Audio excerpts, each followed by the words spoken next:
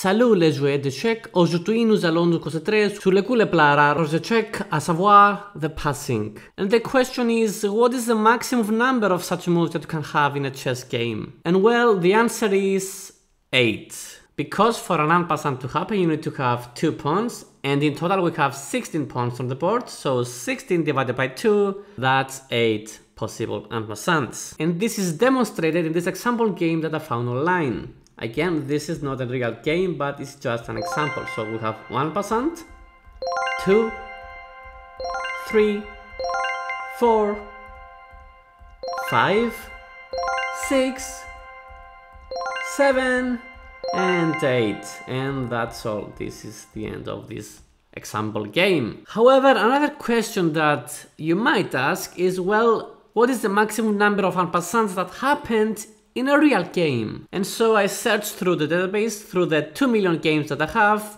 and I found this game. This was played in 1998 between between 2 chess people. And well, the game, it was a Sicilian defense. I'm not going to comment too much on the game. That's a weird move though. Why go back? I don't know, but let's see. Let's wait for the first en passant to happen. We have to wait a bit longer. And let me see. We have an exchange of bishops. And finally, yes, that's the first en passant of this game. We have takes. Takes, takes. I'm not gonna comment too much. And yes, that's the second en passant. And this is something that sometimes happens in chess game where you use an enemy pawn to shield your own king.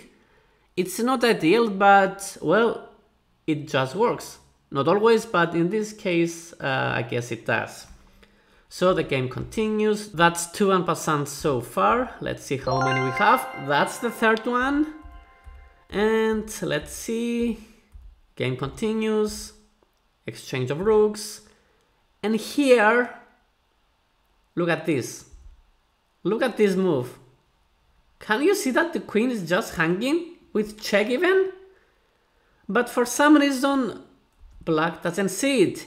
In fact, now this is the winning move, because after this, you can just block, block, block, block, move, and this is checkmate.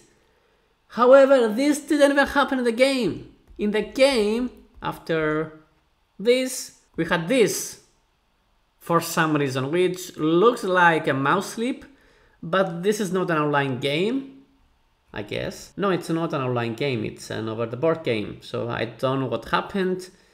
Yeah, that was the last move of the game. Apparently the 2 players agreed to a draw. Maybe they were too embarrassed by their mistakes and they agreed to a draw. I don't know the time constraints, but I guess they were both very long time and they missed those obvious to us moves. But anyway, that was the end of the game, and we had 3 en passants. Unfortunately, I couldn't find a game with 4 or more en passants, so 3 was the maximum. There were a lot of games with 3 en passants, but I chose this one for this funny ending. So yeah, although in theory you can have up to 8 en passants in a chess game, in reality the best I could find was 3, but remember that en passant is a very rare move, so to even have 3 of them in a chess game, that's also a lot. I hope you enjoyed this video where we checked on the en passant move, but anyway, that was it. Thanks for watching, see you in the next one.